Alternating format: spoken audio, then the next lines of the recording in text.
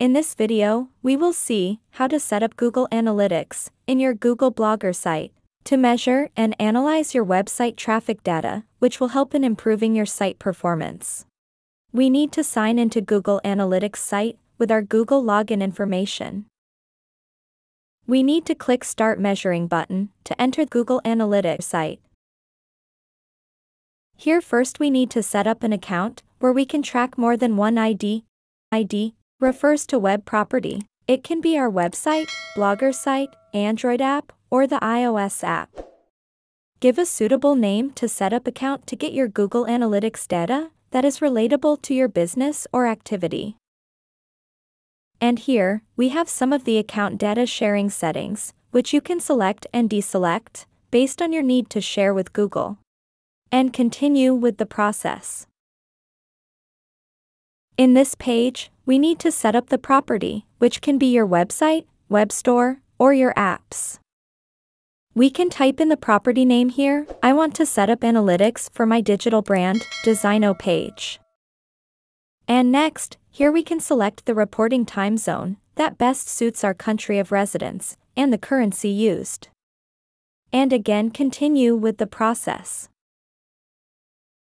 Here, we can provide more information about our business, for which we are setting the property. The business information includes selecting our business or industry category, number of employees in our business setup, and as well as give information on how we are going to use the data that we get from the Google Analytics site. And finally, click the Google Analytics Create button. Here, we need to accept Google Analytics Terms of Service Agreement, along with this additional terms on shared data with Google.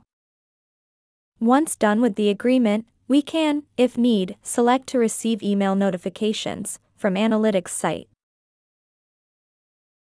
Here, we can set up the actual web property, or web apps, be it Android app or the iOS app.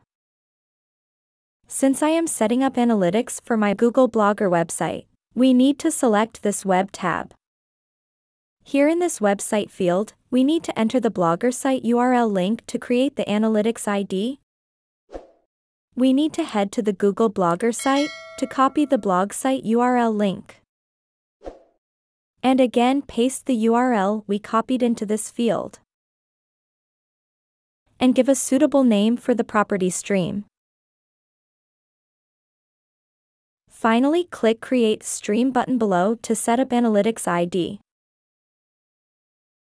And we are done setting up the Google Analytics ID. You can see all the analytics stream details one beside the other. Next, we need to set up the Google Analytics ID in Google Blogger site. And now, in Google Blog site, we need to click this Settings tab on the left side of the page. Again, on the right side of the Blogger site, here in this field, we can enter the Google Analytics Measurement ID and update the changes. Once done adding the Analytics ID, it will take minimum 48 hours to generate data from the site. And we are done with video tutorial. Please subscribe to my channel and click the bell icon to get updates when we add new content.